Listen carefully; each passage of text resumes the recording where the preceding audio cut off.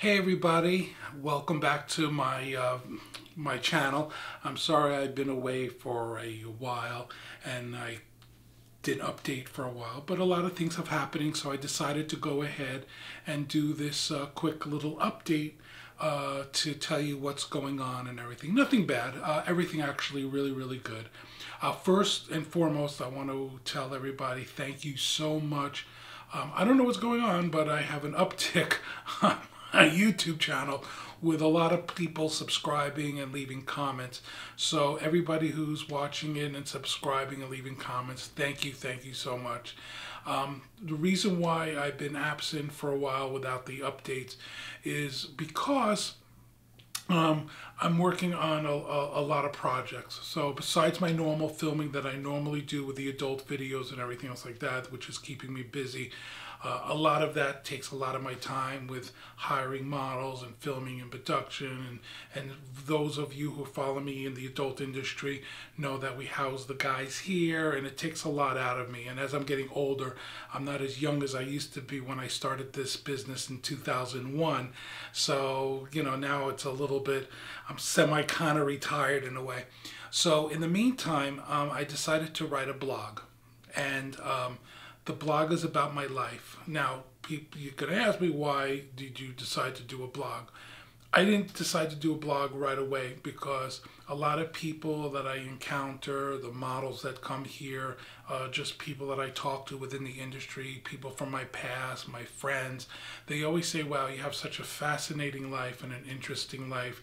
And they also tell me, wow, you know, throughout my whole life, I've always been told I should have a sitcom, I should write a comedy about my life, everything, that I should write a book. And as I'm getting older and with my experience, especially doing the adult industry, so many people have said to me, wow, you need to write a book. So I'm not much of a writer. And that's my first thing, was to do a video blog, which was my channel, and talking about my life. And the purpose of this video channel was not only talk about my life, but talk about filming and all the ins and outs about filming adult videos and just my life in general, my health. But I decided to write the blog because it really, the blog goes really more in depth. Because with the channel, the YouTube channel, and for those folks out there that update 3-4 times a week, and they're dedicated to their video blog and their YouTube channel, God bless them. You guys do a great job out there. It's just that it just takes a lot of energy when you're filming when we're filming, and I'm working doing my video production for the adult stuff, and then doing this. It takes a lot of time, and it just takes a lot of energy out of me. So sometimes this becomes a little hobby of mine. So it's not something that I'm really dedicated to. The blog, on the other hand, seems to be easier. So my friend Brian suggested that I do this blog. And I'm not much of a writer. You know, writing is not my forte. So I decided to do this blog, and I'm calling it The Catskill Kid.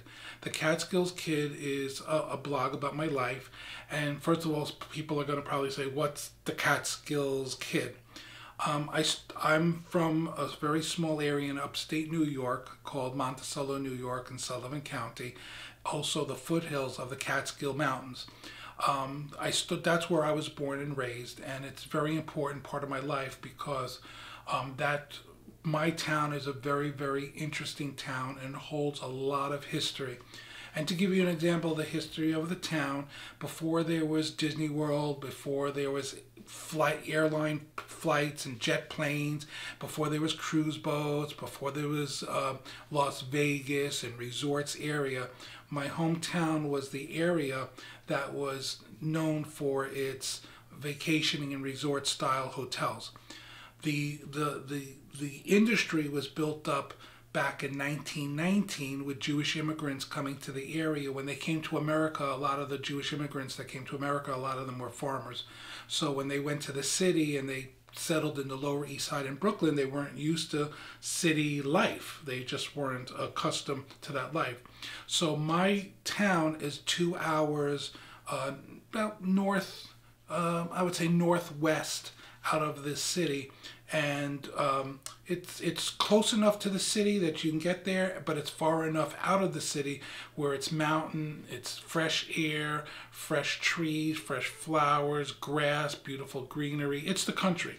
So when the Jewish immigrants started to establish the hotel industry, it was known as, a lot of people know it as not only the Catskills, but they also know it as the Borscht Belt, the mountains.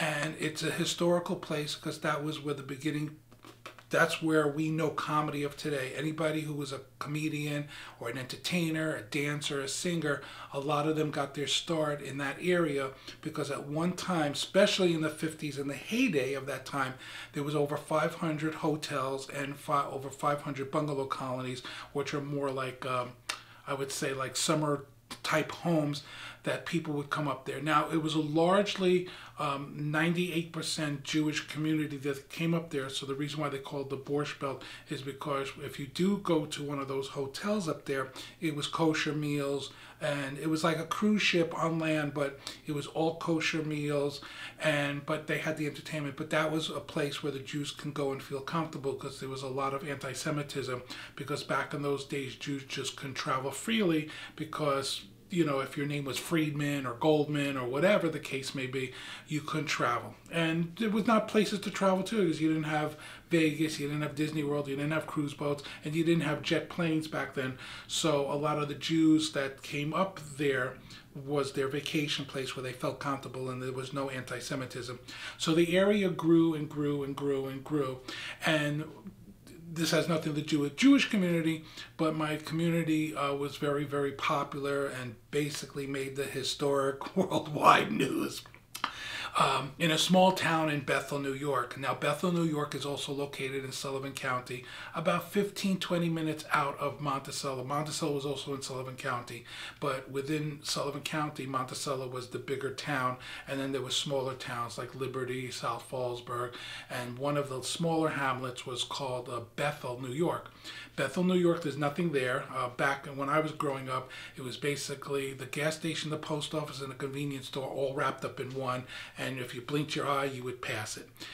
Most of the town is filled up with fields, farms, mostly a lot of farms, large fields, and there was a gentleman named Max Yasger. He had a dairy farm with huge, huge farms and dairy cows. And back in those days, for you younger generation, we used to have a milkman that would deliver milk, dairy products, and butter to our home. So he was our milkman, and he served all of Sullivan County, and I'm sure he also served the other counties as well.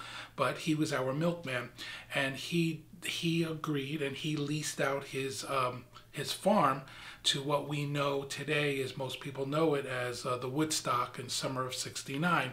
Most people think it was in Woodstock, New York, and there is a Woodstock, New York, but Woodstock, New York didn't want a bunch of hippies and rock and roll music coming to their sleepy little town. So it ended up, they moved the Woodstock Festival to our county, my county, to Bethel, New York, and that's where the Woodstock Festival took place in the summer of '69 in August.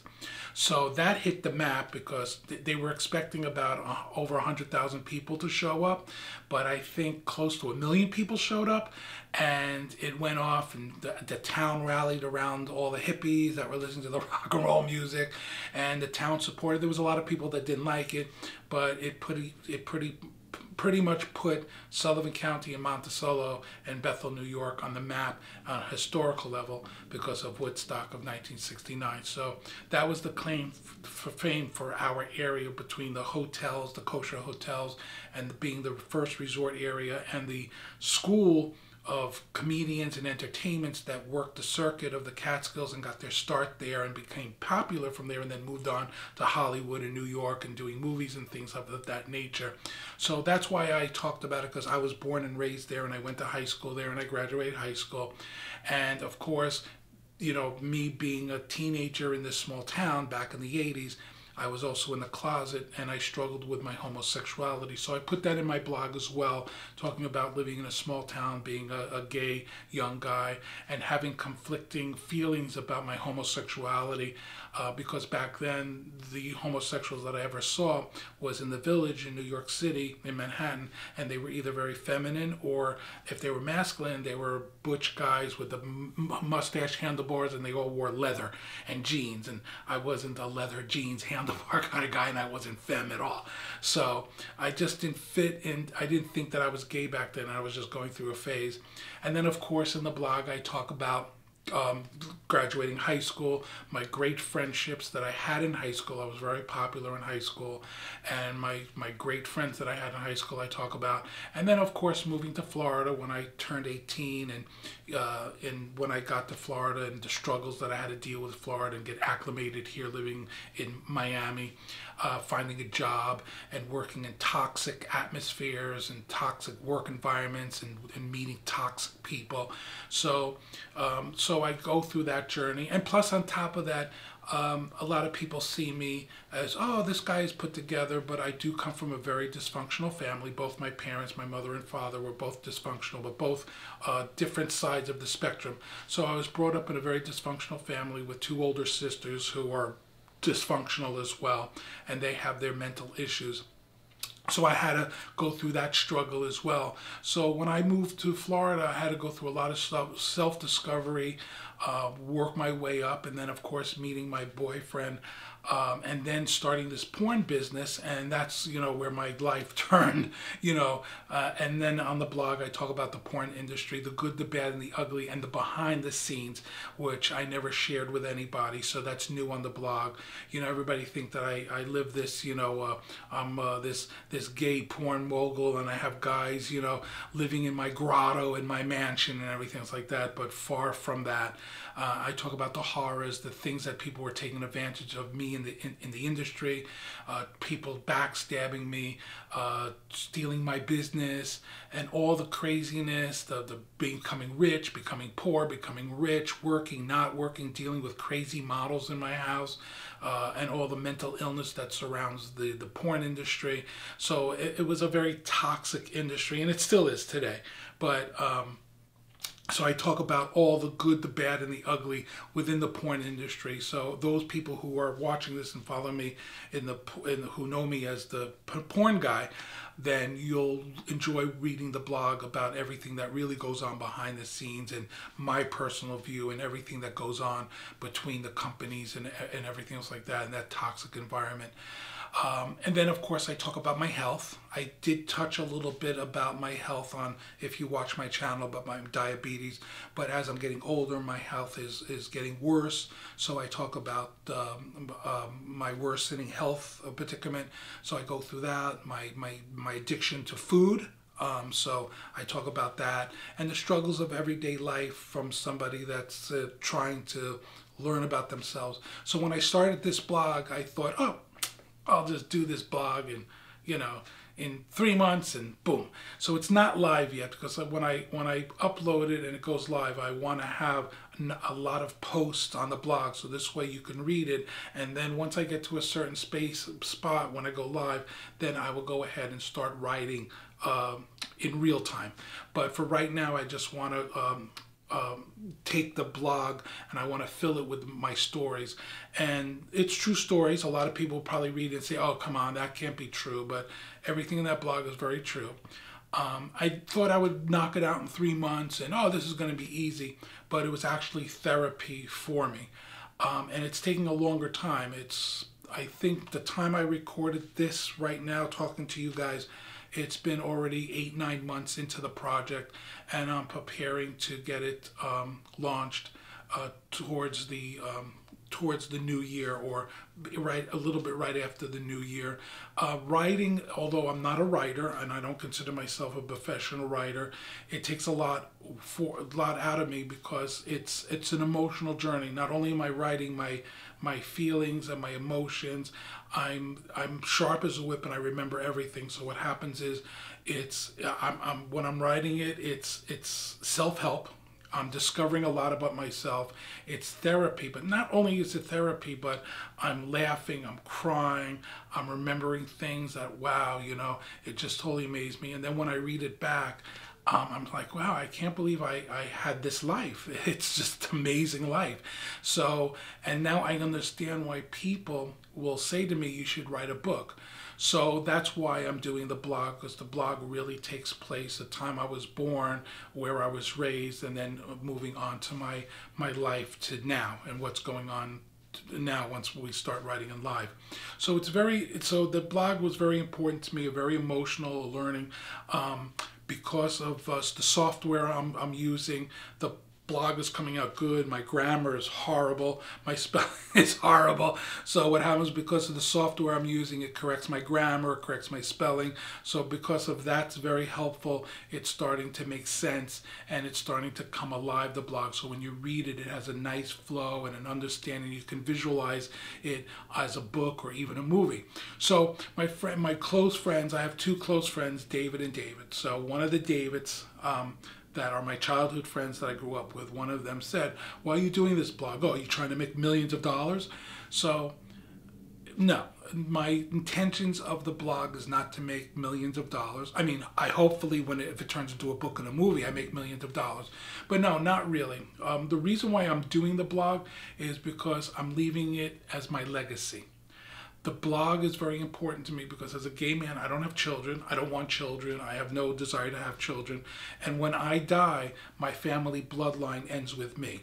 So I want my nieces and their children to have something that I left over as a legacy, so they can read it or watch it if it turns into a book, if it turns into a movie, that it's etched in history in a time frame. So it's my legacy. And it's also my last will and testament to the world, that I had the last laugh, I had the last word, because of all the people that did me wrong, screwed me over, being in a toxic situation. This is my last oomph to say, fuck you, I got the last word, and I told my truth, and I told a real story. So people out there that are listening to reading my blog, or perhaps it turns into a movie or a book and all that good stuff, then people are going to say, wow, this guy was a fascinating guy and he got screwed over. Because I think a lot of people can relate to everything that I've been through, even if you have an eating disorder, coming out of the closet, starting a business and getting screwed over, being in a toxic atmosphere, living with somebody who has mental illness, or growing up in a mentally ill family, and all these things that are evolved around that. I think that that's something that the blog will hit, home with a lot of people. And when you read the blog, you'll laugh and you'll cry, and it's a very nice blog. So hopefully in the long run, but for right now, I'm not looking for it to be a book or a movie. I just want to write it and get it out there and then see where the blog takes me. So with that, what I'm going to do is, it's not live, the blog. It's not up online yet. But with that being said, below, check out below, I'm going to go ahead and put the link to the newsletter. So if you want to click on it and subscribe to the newsletter, go right ahead and do that. Now, the newsletter is a private newsletter. It's not going to be used for marketing. So if you do subscribe to it, I'm reassuring you, you're not going to be spammed to death. It's not going to be sold to some marketing firm to sell you popcorn and jelly beans and all that crazy stuff. So it's a private one, and I respect that it's your email, and you're not going to be bombarded with anything. The reason for the newsletter and subscription is when I go live and any updates or anything like that, you guys who subscribe to it will get first crack of what's going on. So that's the purpose of subscribing, but I promise you're not going to get flooded with emails and all kinds of crazy spam. So if you want, click down the link below, and please subscribe to the newsletter, and also subscribe to my YouTube channel, because I'm going to start updating as well, because I noticed with the uptick with the comments and everything else like that, I do have some feedback with some of the comments that I've been reading, which will be in the next update. So for now, subscribe, hit the notification button. It doesn't cost you anything to press those little buttons, and I'll see you on the next episode. Thank you again, and see you soon.